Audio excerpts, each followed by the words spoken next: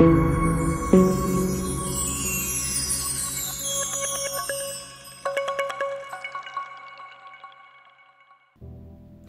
coronavirus spreads across the African continent, with it comes fear and doom. The predominant Western media coverage of COVID-19 has been racialized, resulting in mass hysteria, which is now fueling Sinophobia. An estimated 1 million Chinese people live and work on the African continent. Many now face added scrutiny or outright discrimination. Chinese ethnicity is being used by some sections of the media to describe the virus. This racialization is a narrow view of inferiority towards darker races, which are seen as disease carriers. Hence, we hear about African swine fever, Middle East respiratory syndrome, China coronavirus, and Japanese encephalitis. Furthermore, the continuous China bashing by US President Donald Trump is a narrow framing of a global pandemic in a time when the world needs leadership, not posturing, when compassion, collaboration, and common sense should triumph over politicking.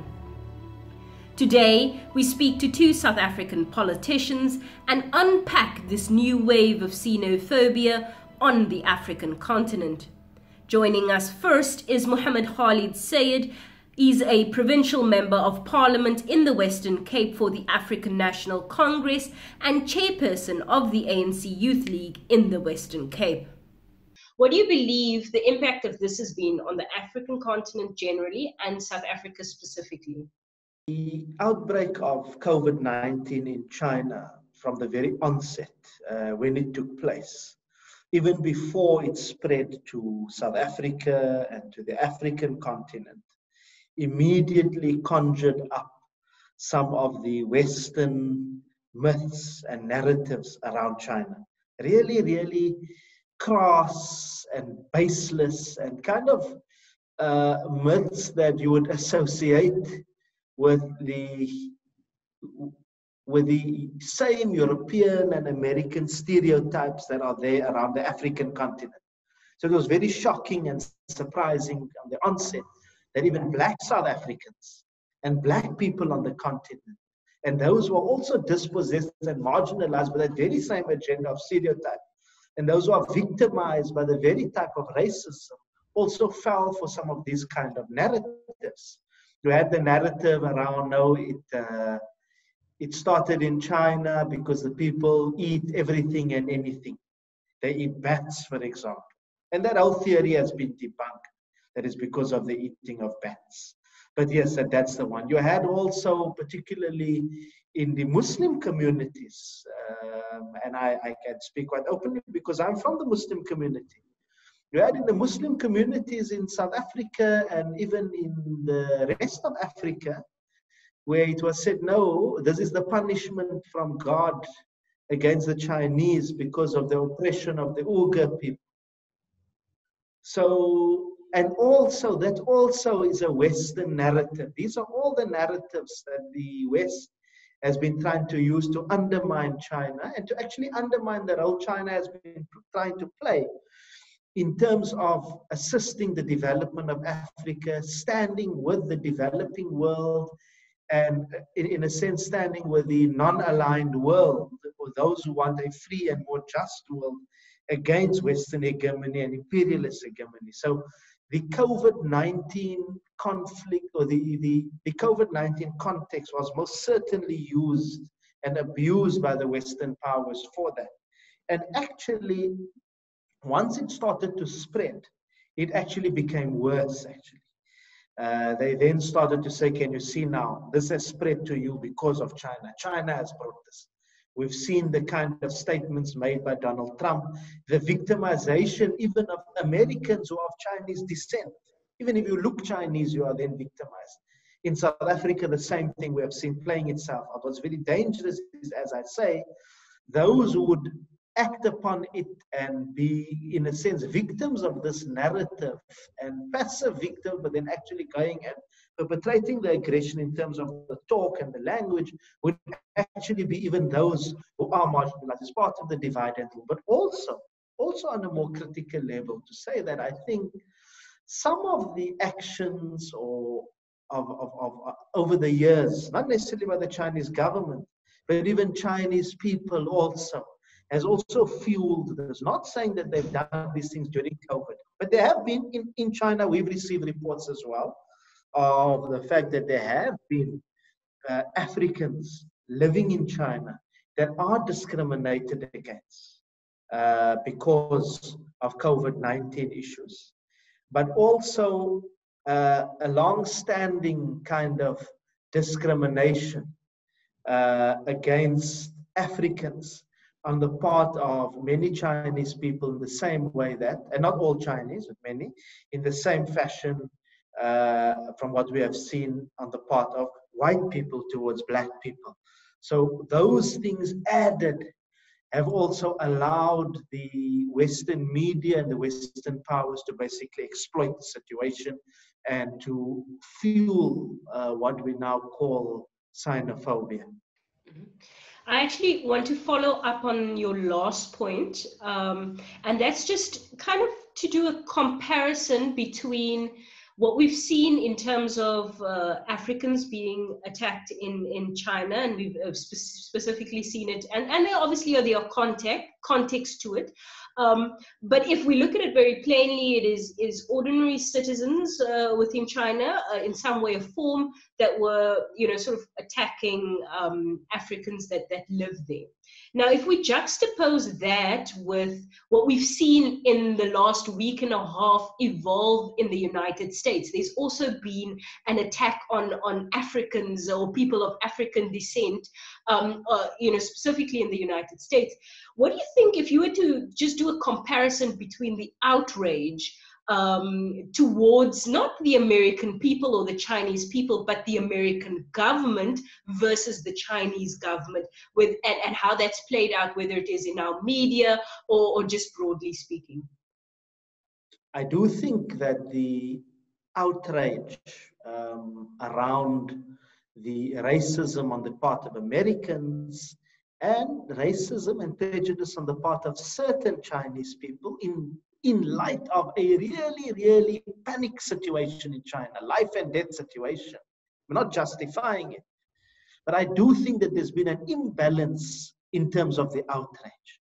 Yes, very clear, civil society, everyone has unanimously gone and taken a stance on the racism happening in America.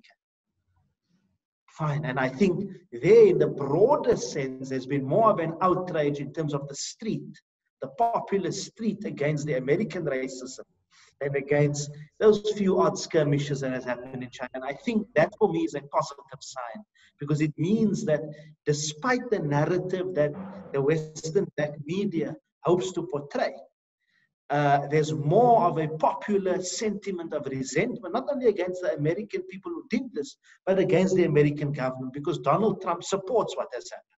The statements he has made in the aftermath, he's clamping down on the protests, clear. And I think there's been more of a popular resentment and outrage against Donald Trump than what there's been against the Chinese government. And I think people have seen that, because people have seen that it's not the Chinese government that told certain Chinese citizens to discriminate against Africans. People have seen through that, despite the kind of imbalance that I'm talking about in terms of the narrative.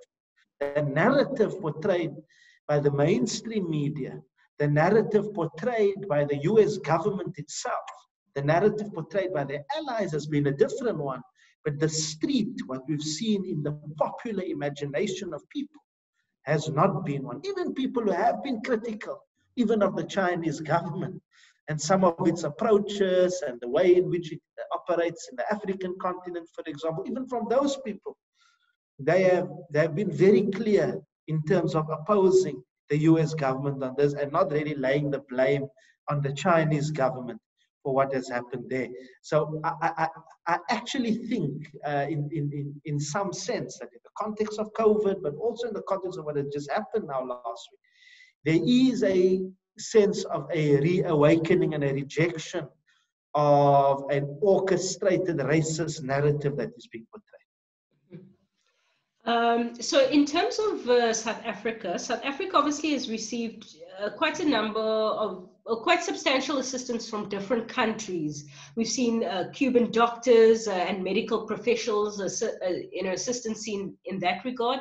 And then we've also seen assistance given from China in terms of their intellectual capital, as well as actually, whether it is masks or ventilators or whatever it may be.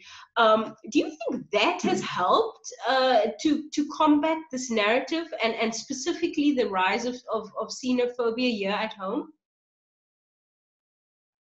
I think in a sense that the South Africans facing their own challenges around COVID-19, the hardships even around the lockdown, the reality of death, has to some extent shifted the focus away from an anti-China sentiment, and the fact that it has been quite widely publicized that the Chinese government has been assisting and has come forward, and that China is also playing a role at the WHO.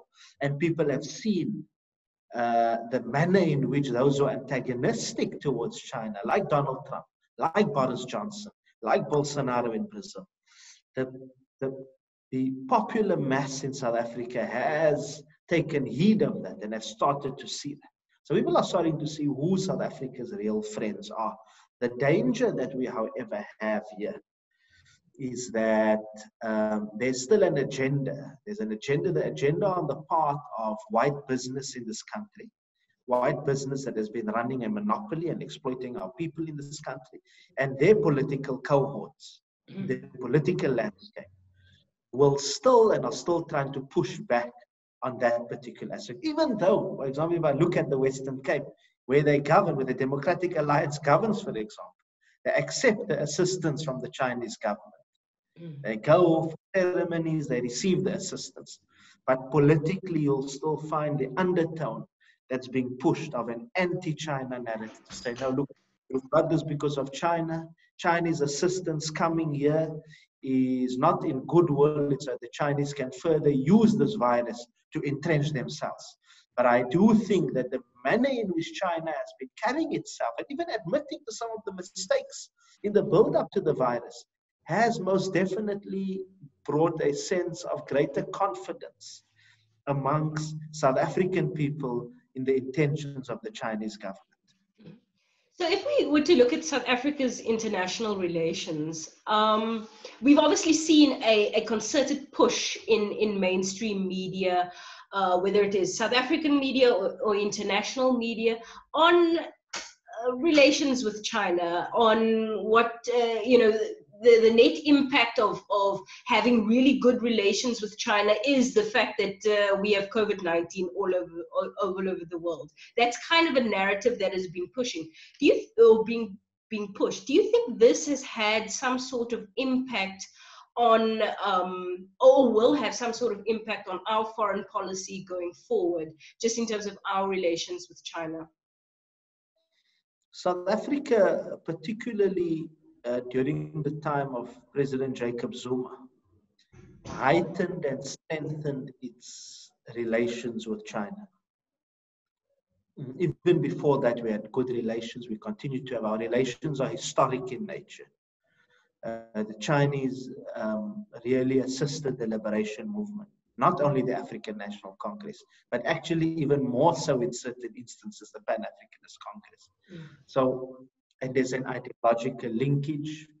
The work that China has been doing in terms of development here, and even taking heed of some of the critiques that we have had as South Africans. And we are not going to be an outpost of China as South Africa, and I don't think that that's the case. We have seen, however, in the new administration, due to certain pressures and certain narratives and balancing acts, and I think finding its feet, we have seen a bit of a pushback in terms of some of the strategic relations with China. But in a sense, COVID-19, despite the narrative that's being pushed, despite the extreme anti-Chinese sentiment that is being driven, COVID-19 and the lessons that we have been able to draw from China and the assistance that China is giving, COVID-19 actually, in some respects, has got the ability to actually strengthen South African relations with China, even post this particular virus, and even during this particular virus, because it's really juxtaposed to the American approach. And listening even to the remarks being made by our president, our Minister of Health and others, one can see that even in South Africa, there's a policy rethink on the issue of China. Mm-hmm. So just to end off, from a South African media perspective, very often when we do media reports, a lot of the international stories we get from the big mainstream media outlets, specifically in the West. Do you think that South African media has done enough to curb the regurgitating, or to avoid those pitfalls of merely regurgitating what seems or could be anti-China sentiment in our media? The South African media for a long time, and when I speak about South African media, I don't want to generalize. I understand that the South African media space is quite diverse. So I would say, in terms of the mainstream, well-funded media, there has been a particular negative narrative about China.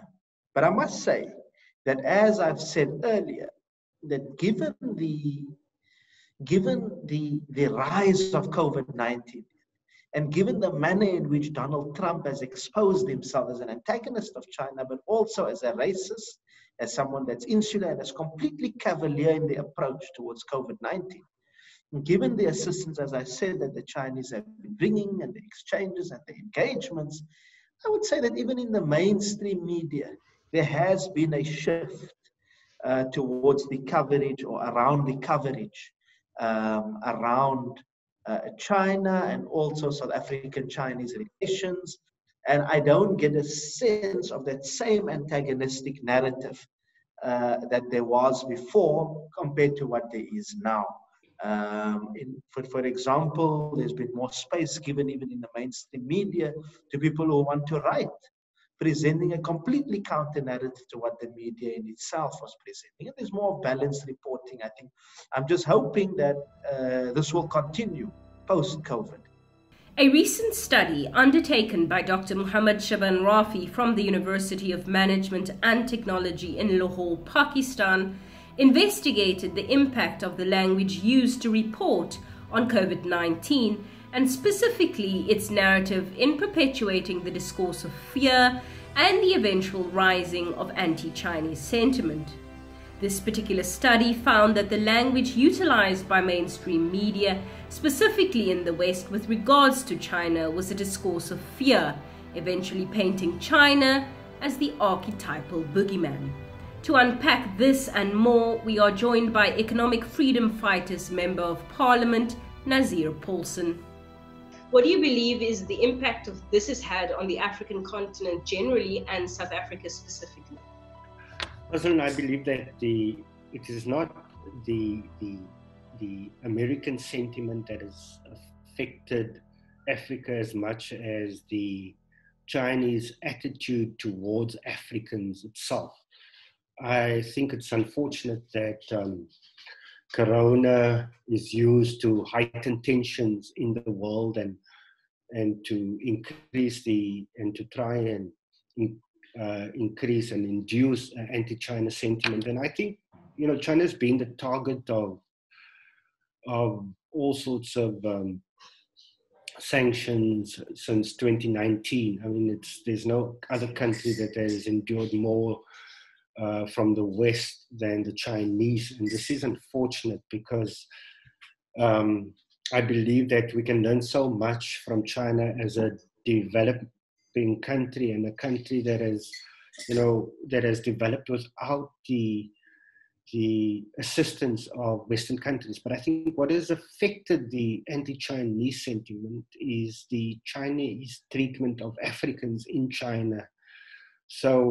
But fortunately, we've had a very different type of response to this racism from the Chinese government compared to the type of response we get to anti-African, anti-African American racism in America. We've had a very different response, a more matured and decisive leadership to address the issue of racism in China. So I would think that going forward, we should engage with the Chinese, and these issues, the issues of racism, should be dealt with head on, as opposed to trying to steer clear from it. Okay, cool. So in the context of COVID-19, obviously we've seen that countries across the world have been helping each other.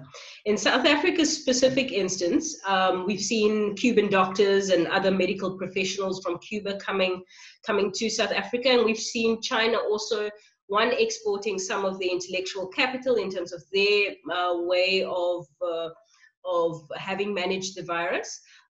So do you think that, in terms of just that level of assistance that has been offered, do you think that has helped curb xenophobia in the African continent?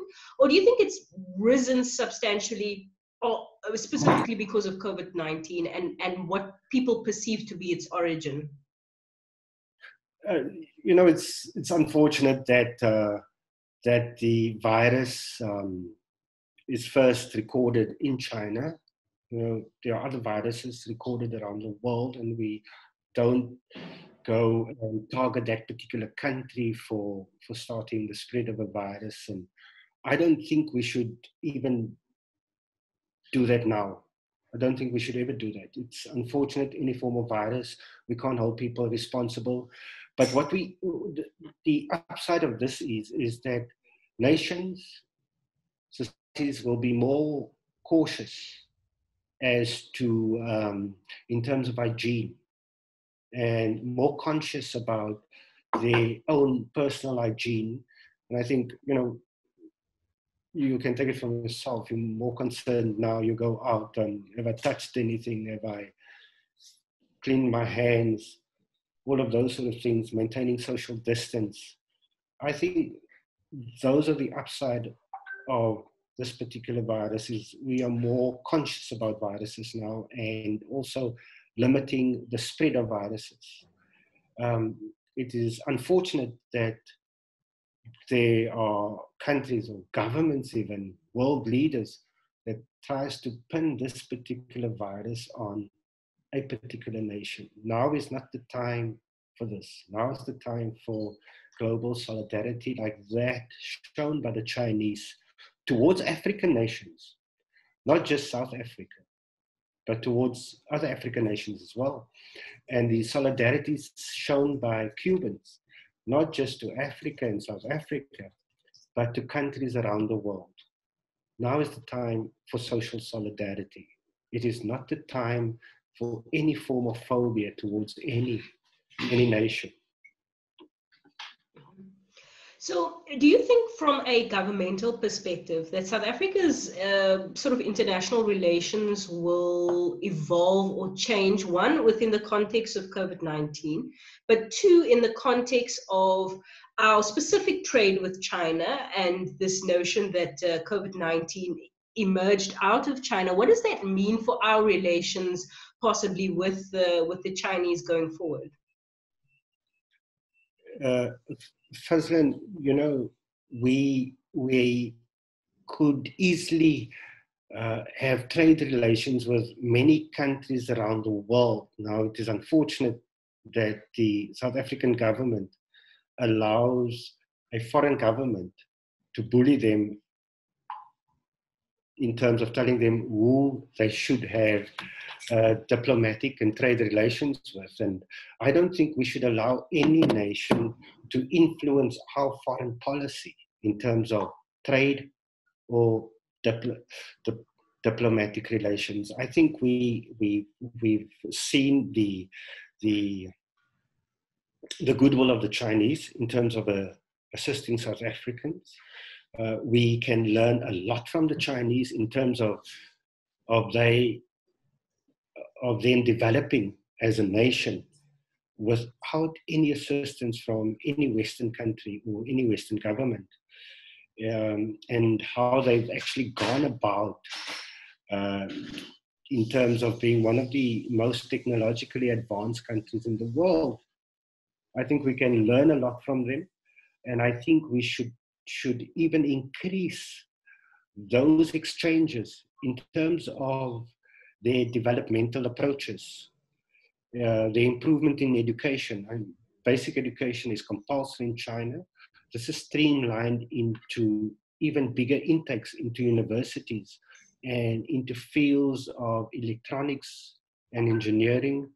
So I don't think we should even be concerned about the countries that are opposed to China when we know what we can benefit from the Chinese. But I'm also saying we must be very cautious never to again change from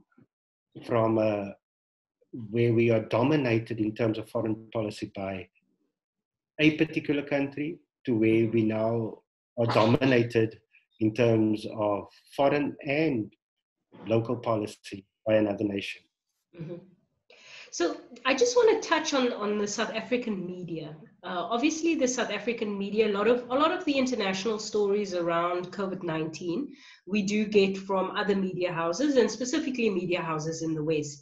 Do you think that our media has done enough to mitigate kind of just regurgitating the type of anti-China sentiment that is very often found in other media outlets? So, for example, we've seen media outlets refer, in the early days of COVID-19, refer to it as Kung flu or China virus. Do you think our media has done enough to curb that? Kung flu and China virus are terms used by the American government. And I think that in itself tells South Africans that this is wrong. In the American government, the current American president can't be very popular amongst Africans. And whatever he says is taken, from whence it comes. And coming from the American government, I think it is unfortunate that they have deteriorated to such an extent to show such overt racism and such overt phobias towards other nations. And I think the fact that these sentiments are portrayed in South African media as coming from an American government makes it, it has less impact on South Africans who are not very impressed with the current American policies.